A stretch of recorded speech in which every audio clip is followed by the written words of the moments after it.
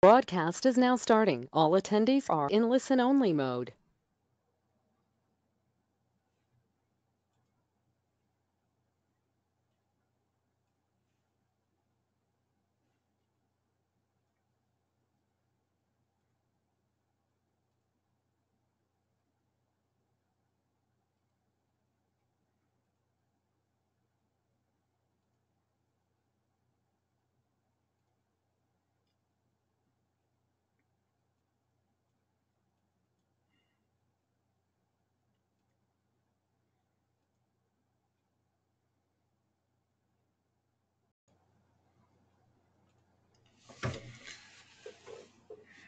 Good afternoon. This is Chuck Bargeron with the University of Georgia. Thanks everyone for joining us live on this Friday afternoon after Halloween, I guess, um, as part of the eSysma and FISP Halloween 2018 activities. We decided to do an EDDMapS IveGot1 update. I'm going to give a little bit of a background of how we got to where we are, and then where we're going, and show some of the features of the app and of the website. And I'll be glad to answer any questions as they may come up. So just to clarify, I may use these back and forth, but EDDMapS is a national, maybe North American wide invasive species mapping platform. And IveGot1 is the name of the app that feeds into that platform for Florida. And IveGot1.org also takes you to the website through the Florida interface. And so whether we talk about EDDMapS, whether we talk about IveGot1, those are the equivalent. Those are equivalent things. IveGot1 is just the interface specific for Florida, and that's the tie-in with the reporting hotline number. So EDDMapS was created at the University of Georgia with input from a bunch of different groups. And what we had done for many years were collect slides, collect information about different species. Those were then wrapped into photo CD products, ultimately into the forestry images and other bugwood image systems. A lot of that was focused on forest health to begin with. Forest health grew into invasive plants being a bigger topic within forest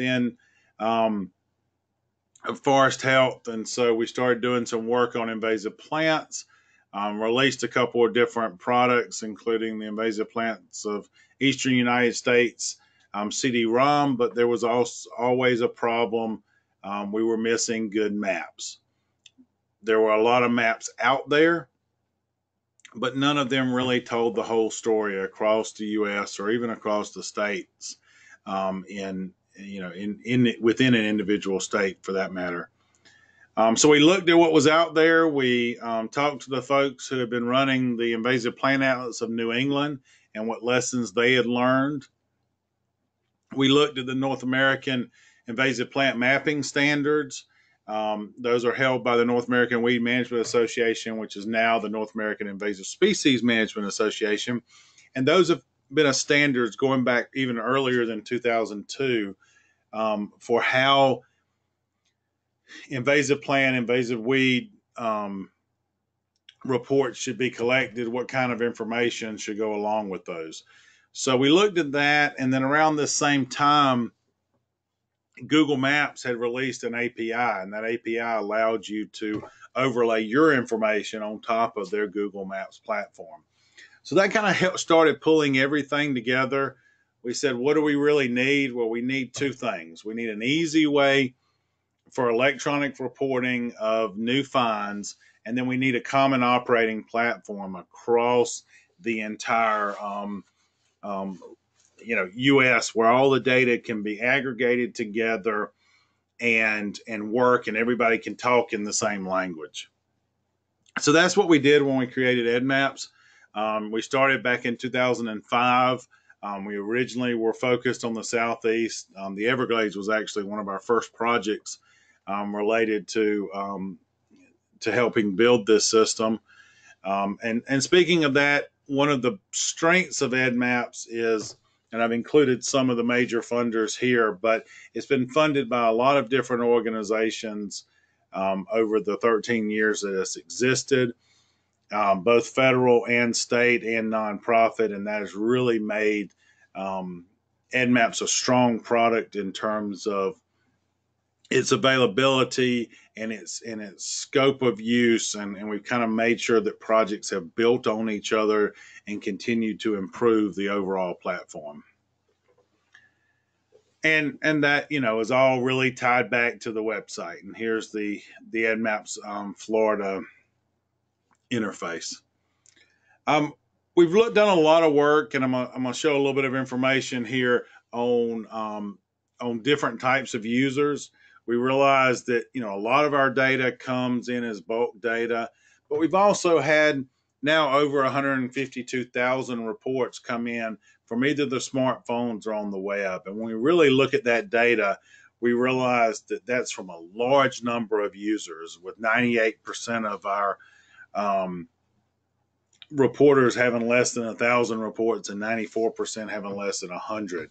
There's a lot of reporters with one or two or even 5 or 6 records going in. And with the smartphone apps and with that interface, we're really starting to see that change, and really a good switch over to starting to use these apps, which makes it a lot easier to collect the photographs and to collect the GPS information for where a plant or animal would be.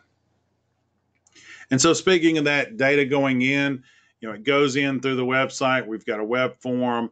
Try to make it as easy as possible for it to be filled out, information be added, and it from there be uploaded onto the website and go through the verification process. And I'm going to show this in more detail in a few minutes. But we also have the bulk data uploader. So if you have an existing database, you have your own information, and you want to take that information and send it to us for uploading into the website, then that's always an option. And once you're logged in, you can go to My Uploads and upload shape files or Excel spreadsheet or CSV files. And then once that data is all collected, is to produce maps like this.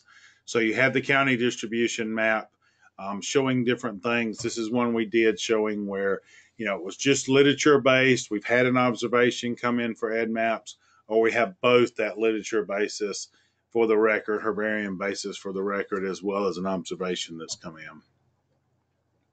When you zoom in, then you can start seeing, here's Brazilian pepper along Alligator Alley in Florida, or Tamiami Trail, I'm sorry, in Florida. And then you can even zoom in closer and look at an individual patch. And here was a sketch mapping data where you can see even the patch showing up on the Google map behind the where the polygon was drawn. Florida is where a good bit of our data is from. If you look across the U.S., you can tell there's obviously a few states, Minnesota, Utah, for example, where there's a lot of data going into the system. And then some other areas where, both the counties are smaller, so this map doesn't show the density as well, and there's just not as much data being collected. As I said earlier, EDDMapS is kind of broken into these different projects right now, with IveGot1 being the Florida project.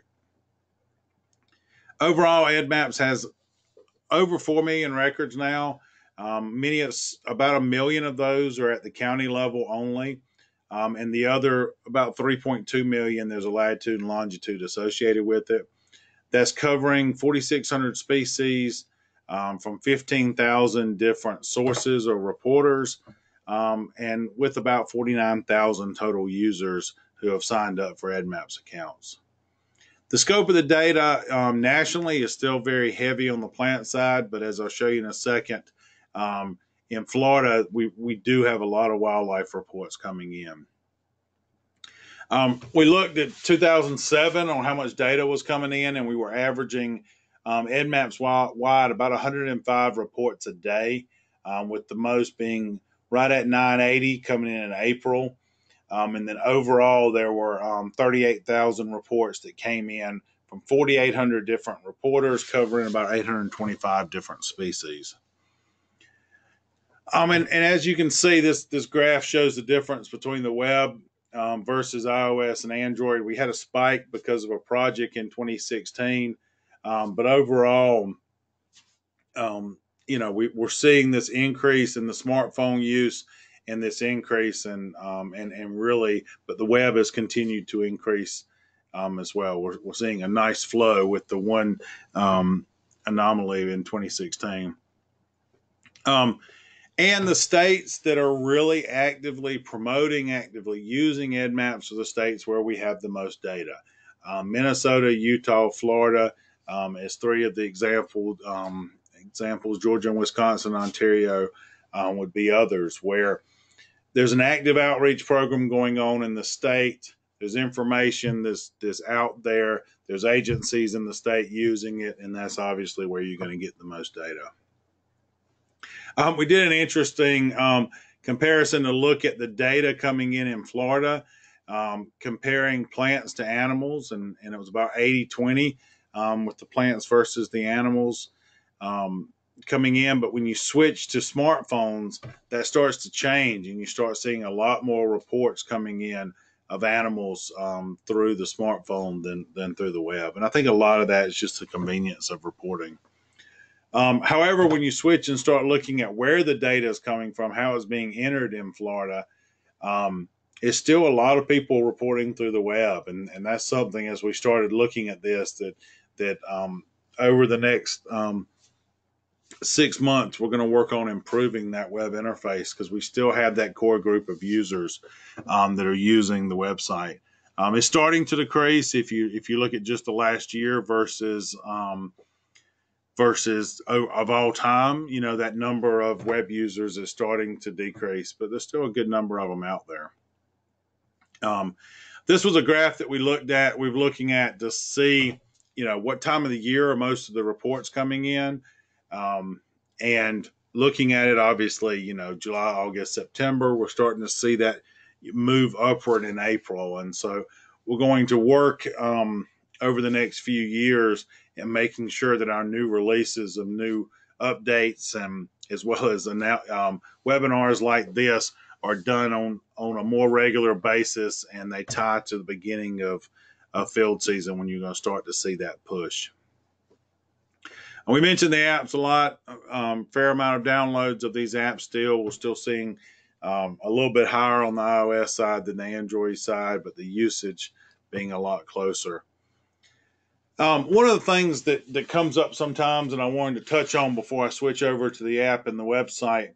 So the verification system for EDDMapS is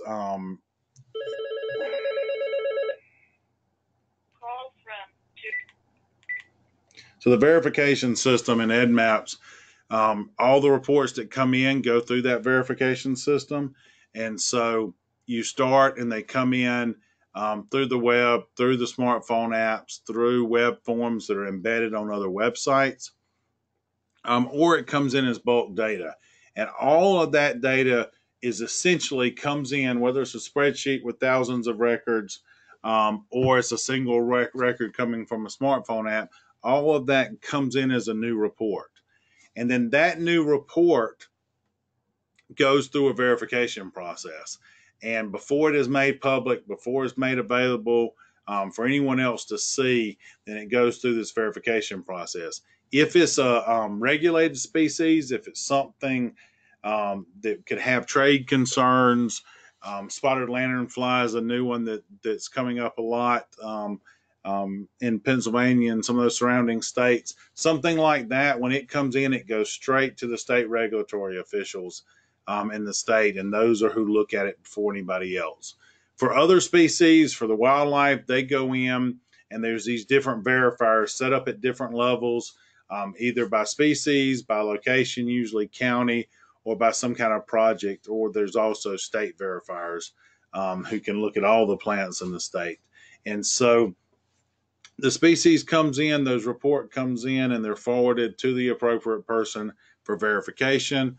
Once that happens, then the user level alerts go out. The points are added to the maps, and they're available through our API for any other systems that may be using that data. And I mentioned earlier about thinking about outreach, and we've seen a lot of examples of how folks have promoted things, but really the best way to do it is to get out in the field and show somebody how to use it. Ontario's done some interesting things with social media, doing Map It Mondays, where you show a picture and something and try to fill in the distribution.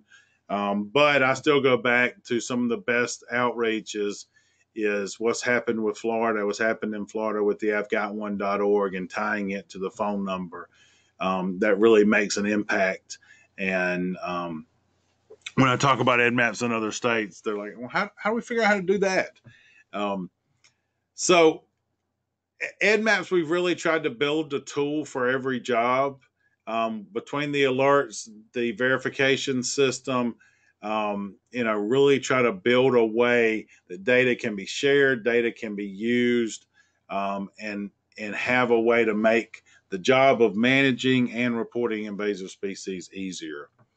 A few years ago, we moved all of our infrastructure up into to the Amazon cloud, and they're all the servers are running there now. And for the folks that care about the techie stuff, it's running SQL Server, and there's also an ArcGIS instance running behind it. I'll switch over to the web interface and show a few things there that are just easier to show live. So this is the EDDMapS Florida homepage. As you can see, you've got a feed of the recent reports coming in, links to the smartphone app, and then these tabs across the top. Most everybody is pretty simple. Report a species. You choose what you're reporting. You get a custom form based on that. So if we're reporting, let's say Kogon grass, we saw it today. We've added this recently where you can report something that you didn't find in a location, or if you found it and you treated it at the same time, you can go ahead and mark it as treated when it goes in. Dates populated. You say, okay, well, it was about 3 acres that I saw, and then you have other things such as habitat. What kind of habitat was it found in? What life stage was the plant in? Was it a mature plant? Was it flowering? Were there fruit, seed? Something we've added recently as well is, do you notice any damage? So there's a project at University of Florida where they're really looking to see for possible damage to some of these plants, whether it's feeding damage from an insect or from a pathogen. And so this is a way to kind of help with that project. If you hit yes, then it asks you to upload a picture below as part of this report. You're given the map here. You can zoom into your location. So let's just say I was over here in where do we want to go? We'll just go to zoom in here, and you find where you're looking at. And let's say there was Kogon grass along here. You can drop a point. When you drop that point, it's going to automatically fill in your county and your latitude and longitude there. If you decide that, hey, maybe it's more of an impact if I draw a polygon, then you have that option now right here where you can draw the polygon in, and it actually will calculate your infested acres for you up here at the top based on the size of that polygon. You can mark it if it's on private property and you don't want the latitude and longitude to be made public. You can check this here and mark it as private. And then you have the ability to upload up to 5 pictures, provide a caption for those pictures, and and provide, if somebody else happened to take the picture other than you, then you can put that in for document that information as well. And then additional comments, you hit submit. As soon as you hit submit, that goes in. The record is sent to the verifiers for review. And then once it is verified, it then goes into the system and becomes a point on the map. If we go back to the home page, go back to the Florida homepage actually, then one of the other features that we've added recently is the ability to do a revisit. And so when you're logged in and you're looking at distribution, let's just say we're looking at distribution of Kogon grass, we get the map loaded, and let's say that I was recently at this infestation outside of Cedar Key. Well, I now have the ability to go in and do a revisit on this record, and that will allow me to say, hey, well, I was here on this date, and I was doing an evaluation of that site, and I treated it. Or let's say, I was doing a treatment and I treated it, or I was going and I was monitoring it, and I actually get there and, hey, that infestation of Kogon grass isn't there anymore. So I mark it as eradicated. I upload pictures to go along with it. And by doing that, it changes the color on the map and helps us tell the story that we're not just getting this solid red map of Kogon grass. We're starting to treat it. We're starting to eradicate it. And we're also finding places where it doesn't exist. And so as you can see, the map's starting to be different. We're starting to look at it and show a little bit more than just, a whole bunch of points on the map, which is the way things have been for a long time. We've also added the ability to search for a record. So let's say I'm looking for that record right there. I'm able to search for it by record ID and actually jump to that record when I do it. Sorry about that. You also can view those points within a species at the in a list view, so you can view a list of all the reports that have come in, as well as the county maps that we looked at earlier that you can view at the state level or even at the national level to see, at that scope, if you're doing a more of an education of what the distribution of the species looks like, then here's a way you can show that to somebody. The other features of the website that I think sometimes get forgotten because you're looking to pull a map or you're looking to report something, we do have a fair amount of species information and pictures that are tied in for these species. So you can go look at a species and see, what does that species look like? Here's a write-up on the species. Here's information about the species. And here's a selected group of pictures of that species. And so we've been working and updating these listing sources and are about to push a big update where all of these have been updated and cleaned up some in the next few weeks. Switching over to the tools and training, one of the features that is really powerful is the advanced query tool. So if I want to come in here and I want to see every record, we'll do every record that Chris Evans, who's in Illinois now but used to work here, has put in. Then we can query by Chris. It's going to show us all of the records that he's put into EDDMapS. But let's say, okay, let's go back and say, I want to see what Chris has done in Georgia. And so I submit that, and then you're getting the map with things just narrowed down to Georgia. If I go in here and say, okay, what's one of the records? Japanese climbing fern. So if I want to go back and do Georgia, Chris, and then do Japanese climbing fern, then a very quick search, and you're able to pull that information and show that on the map. And it even, if the acreage information is available, it even totals that for you. You can download this information in CSV, KML, GPX, and we're going to have the shapefile download. That was something we had and disabled, but that shapefile download is going to be added back to the system very soon. There's also a report verifier lookup. So if you're looking for,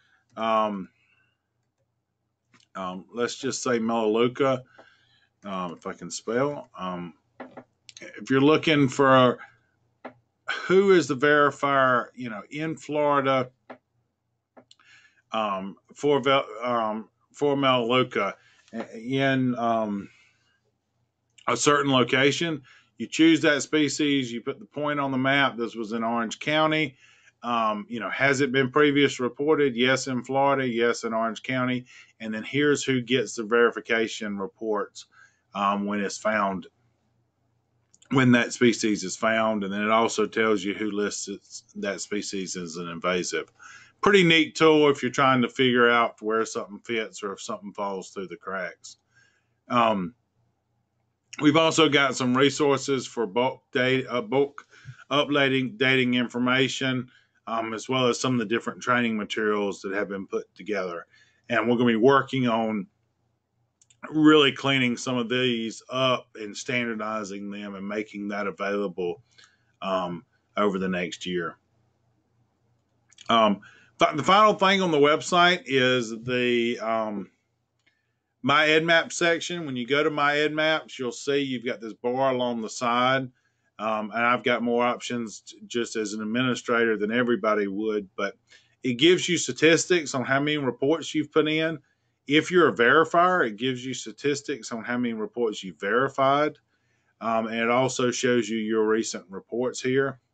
You can download that data, all your reports or your reports for different projects. You can create alerts. You can say, okay, here's my example. I wanted to know when any plant was reported in Benton County, Minnesota. That's as simple as setting up an alert here. And as soon as a record comes into EDDMapS and is verified, that next day, the alerts run first thing in the morning, about 8 o'clock in the morning. Those reports come in, and you're able to see what's come in and been verified over the in the last 24 hours. So it's a very good way to stay in touch with what's coming in. And at most, you only get one email a day that will come in. The next thing is the My Species list. The My Species list is how you can go in, and this is tied into the EDDMapS Pro application. And so on the My Species list, you can set up what species and what counties you want included on EDDMapS Pro. And we've got another webinar that is specific for how to use EDDMapS Pro. But this is a new tool, and we're going to integrate this My Species list into the other apps. So your My Species list on IveGot1 will ultimately be able to come from the species list you set up on the website. You also can edit your profile here, set things up for what you want your username to be, change your password, put in a little information about you to go along there as well. So that's something you can do as part of your My EDDMapS page as well. The My Uploads are here, so this is where you go to upload data. You put a name in, upload it. It's sent to Rebecca Wallace, who handles the bulk uploads as they come in. Last thing on the website, the About page. There's a lot of good information here. One of the things we've just added is the Code of Conduct. The Code of Conduct is kind of a new thing, just to kind of show basic, a lot of it's common sense of what you should do as a reviewer, and then potentially as a reporter too, if it fits in. And so just something we've added recently to kind of give some guidance, and a lot of it's simple stuff that, don't publicize a record if you're a verifier unless it's been reviewed, it's been verified. So that's the web interface. If you have any questions about that, we can jump back to it. Switch over and show the smartphone app. We have recently added both the best way to do this. We've added the main app that we're going to talk about is the IveGot1 app, which is the standard for Florida. We also created a Spanish version of this app. So if you go to IveGot1, you've got the options for animals, plants, your list, as well as negative survey. And if we go back and go to the Spanish version, similar options, except obviously everything is in Spanish. And so if you were not aware of this, this is a very useful tool for any Spanish speakers. And the app, the reports go into EDDMapS just like the main app, but it was just a way to provide a tool that would be focused on Spanish speaking language. If you look at the once you look at an individual species, many of these species have the information that has been translated into Spanish and made available that way. We had somebody that worked with us in the University of Florida to do that translation. But to go to the main app, and that's distracting in the background. To go to the main app, you've got plants and animals plus a full list of species. If you go in the animals, you can scroll through. They're broken up by categories. One of the, if you go to, let's just say snakes, we included in here some of the native snakes, and that was not really from a reporting standpoint, but just from an ID standpoint. We figured it was a good idea to have these native snake pictures available as well, along with the non-native ones. We kept the form fairly simple through the app. This hasn't changed a lot. One of the things that you are able to do that sometimes isn't obvious is the fact that you can go in and actually draw a polygon on the app. So you can click on this map button. It pulls up, shows you your current location, and you can go in and draw a polygon. And that polygon, it'll calculate the acres, and it will add it in to the record. You probably wouldn't do that for a snake, but it is something you may want to do for the animals. You choose one or multiple. You save that record. It's going to say, hey, shouldn't you take a picture? And yes, you should if there's a way to take a picture, if the animal hadn't already gone. Or if it's a plant, you can always take a picture. So the picture is very important. It's a part that helps the verifier determine what they need, whether or not the ID is correct. And so we add this warning. It's a little bit of a pain just to kind of remind people to take pictures to go along with it. Once that is done, it's saved to the upload queue. And we made it where you can upload one record at a time now, so you don't have to just worry about uploading everything in your queue. And so you can go in and select the record, hit update, or in this case, we're just going to delete it because since it was a test report. You can download the app and use it. It'll let you do everything that the app does, except for upload the reports until you have signed in. So if you have not logged in to the app, then it will not let you upload the reports, and it will prompt you for doing that. So my list we mentioned earlier, right now, this is only in the app. Your list is in the app and the list on the website are not synced at this point, but they're going to be as we continue to update the app. I've had some questions recently about adding species to the app. If it's a species that you think you're going to be reporting, or you want to put some focus on and get it reported, then please just send us an email and we can easily add species to the list and make those available. And over the next 6 months, we're going to push some updates to the app where those additions of species will be able to be pushed dynamically. And so without even, when the app opens, it'll check to see if there's new species it needs to download. If there is, it will download those onto the app and make those available. If you're working with citizen scientists, one of the interesting features we added is the negative survey. So you can go in and say, well, I went out and I looked for cane toads and I looked for tree frogs and I looked for hydrilla, and I didn't see any of them. That was partly because I was in Georgia, but here's a polygon of the area that I surveyed. And I was out there for, 45 minutes, and save that. And so this is a way that it allows you, especially working with volunteers, to document that they were out doing something. They just didn't see any of the species that were the primary ones, that were the ones that you maybe wanted them to be looking for that day, but it's still a way to document the time and document the species that they were able to identify that they did not see.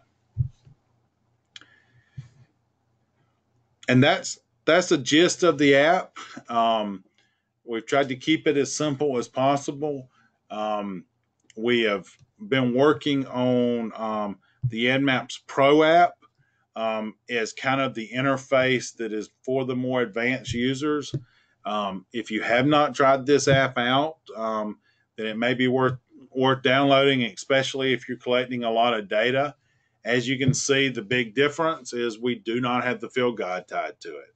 So, the IveGot1 app is there. You've got the field guide. You've got information about the species for a lot of the species there. But it's a little bit slower when you're going through the process to report things. With EDDMapS Pro, it starts with the map view, and you hit the plus button and it says, okay, do you want to start by just using my location? Do you want to start by drawing a polygon, dropping a marker, or taking a photo? And you say, okay, well, I just want to use my location. Similar report form to what we have in IveGot1. Your species list comes up from what I've selected on the web. So again, I want Kogon grass. I've got the density, the area, and again, the positive, treated, and negative that goes along with that. And so if I save that, it's going to show that point on the map for me. So I see where I've already reported as I zoom out.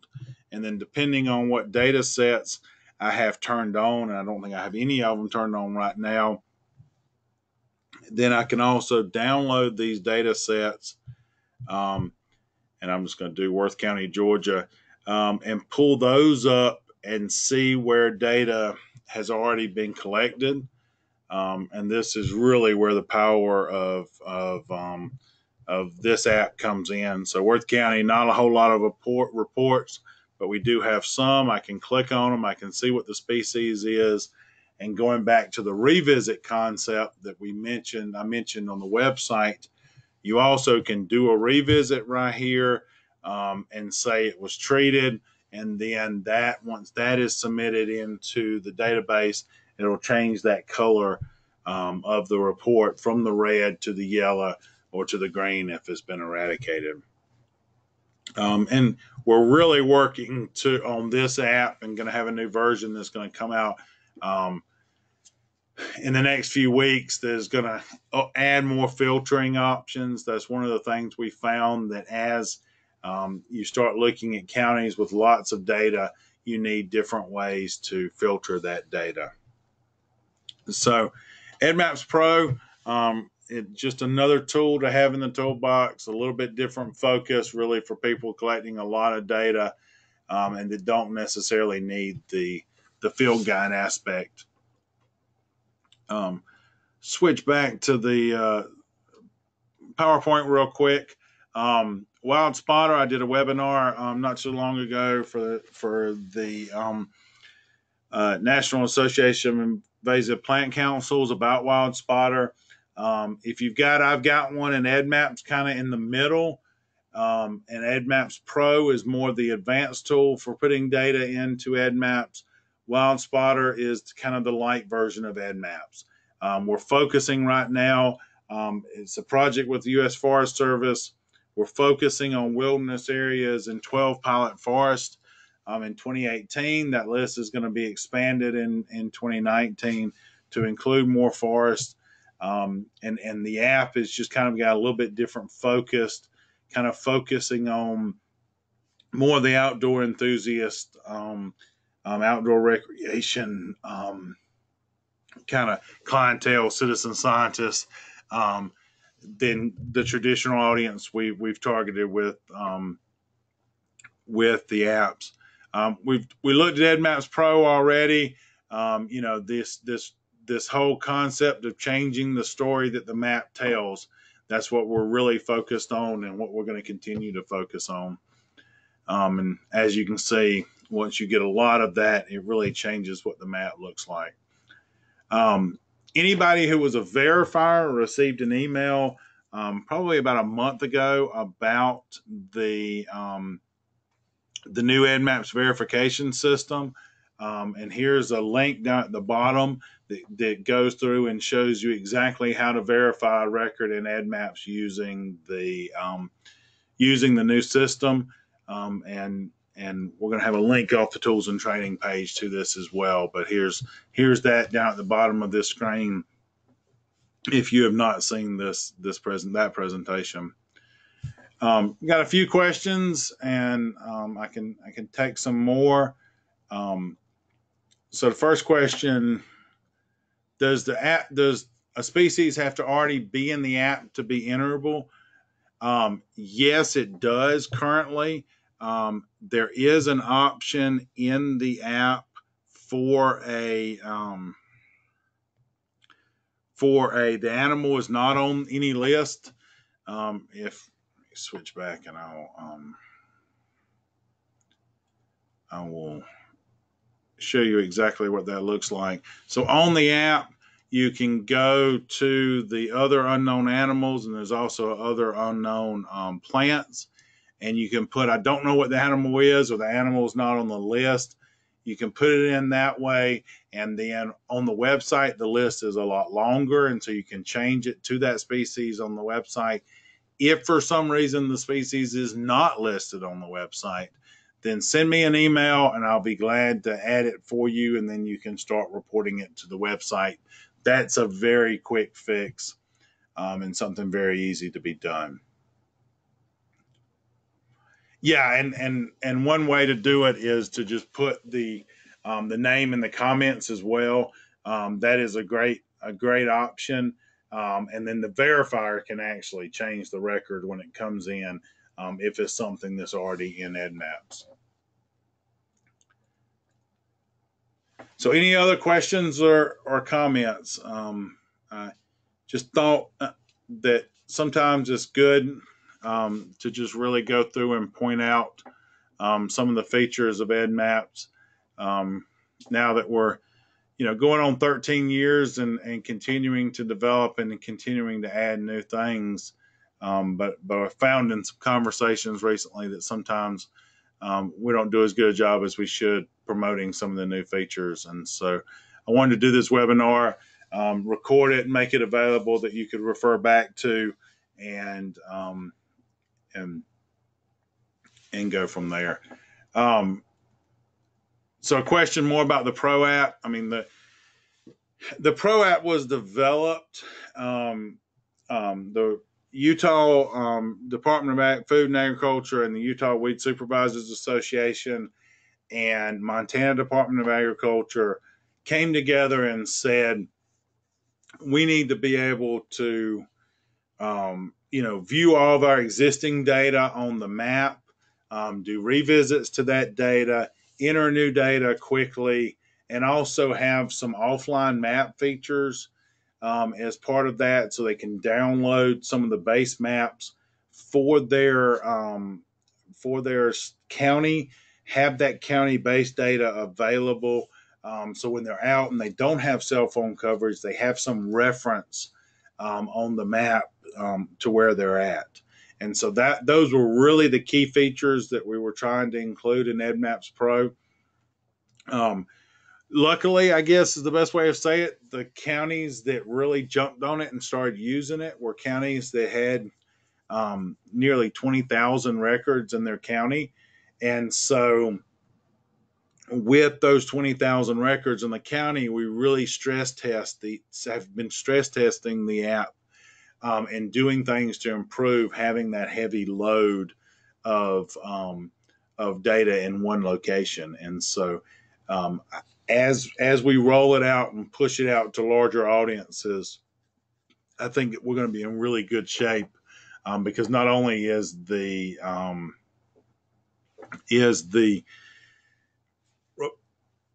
data, it's going to handle the data, but the processors on the devices are getting faster and faster. And so what an iPhone 6 could do compared to what an iPhone XS can do, the processor in there with it handling the maps and everything else is a lot faster.